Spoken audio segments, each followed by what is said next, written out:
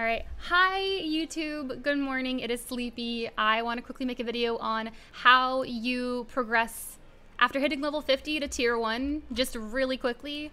So once you hit level 50, you're going to be told to come to Vern Castle. There'll be a blue quest you need to follow really quickly, and just follow it through until you receive a mail that tells you, hey, here's a boost for another character. And that's how you know you've made it. You will receive gear. As far as I can remember, you got this gear. Thank you for the 100 bits. Sleepy like sleepy butt. So it's called Crossing Paths is what the gear is called, and you get it from doing your Chaos Dungeon. I already did my dailies for the day. You start at 250 eye level, so, oh yeah, so you start at 250. You receive it if you boost.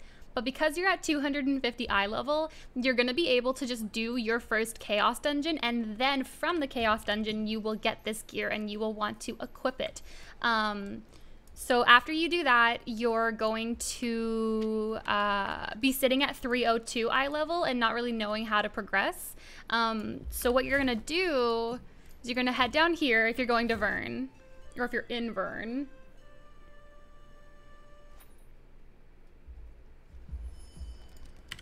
And then you're gonna Walk-A-Reno up here.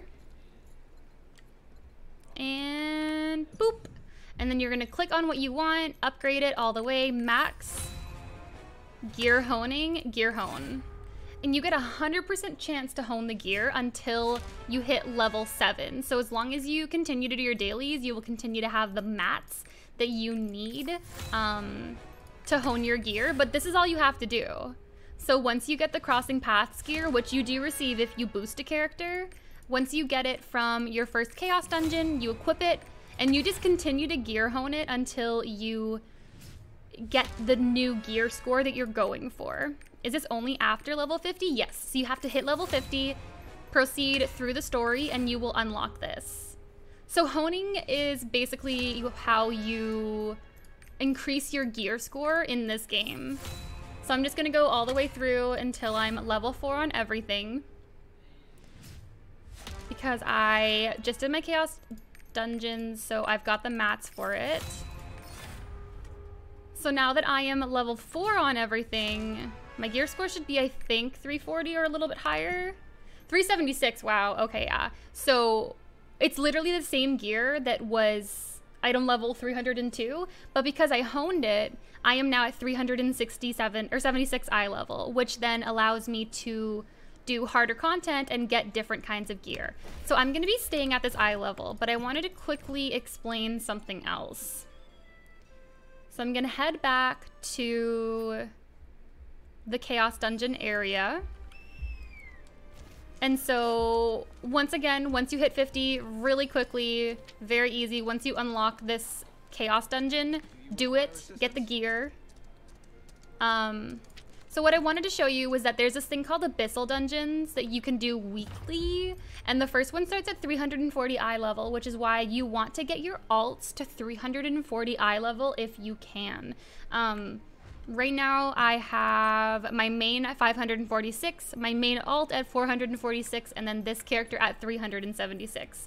I did want to mention that boosting an alt of the same class, so I have, my main is a bard, and then I have a shadow hunter, and then I have another bard. I'm on my bard alt, is usually beneficial because when you do the Abyssal Dungeons that are the weekly reward, everything that drops can only have the engravings for your class type. So all of these accessories and stuff that drop will be for bard. So I'm not on my main, so you can't see, but if you look here on this blue earring, random engraving, enhanced shield, that's just a random engraving, but the engraving that I'm gonna get from the Abyssal Dungeon will be specifically to bard, which is why I boosted a bard, because I want the chance to get better gear on my main, like twofold essentially. And then also I just wanted to mention that you can run Chaos Dungeons as much as you want. You will get these Disordered Crystals and Perception Shards if you do it more than your allowance. But then all you have to do is go down to this person right underneath the Chaos dungeon area, and you can buy yourself Harmony Leap Stones, Harmony Shards, Destruction Stones, and Guardian Stones for the week. It's a weekly limit. These are bound to your character, so make sure that you are buying on what or who you need first, and then you can gear up your alts. But yeah, so once you hit level 50, super easy, super fast to up your eye level. You just gotta hone it. If you're wondering when you get a new piece of gear that you want to equip, just really quickly, if you get another piece of gear, I don't have one, for example, at the moment, but if there is another piece of gear that you are wanting to switch your gear to, one, don't get rid of these ones, these +3s, +4s, because all you have to do is click gear transfer. So when you click gear transfer, you can select the gear that you want to put something on. So if I want like my Crossing Heart, Path Heart, I don't think I can click this. Yeah.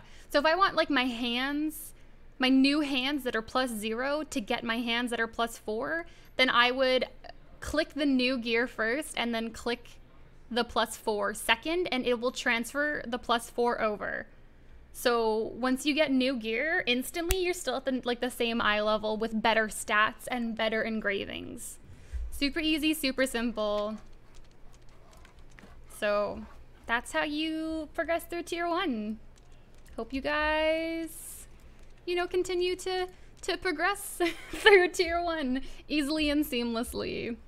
Okay, I am live on twitch.tv/thesleepydwarf, and stay sleepy.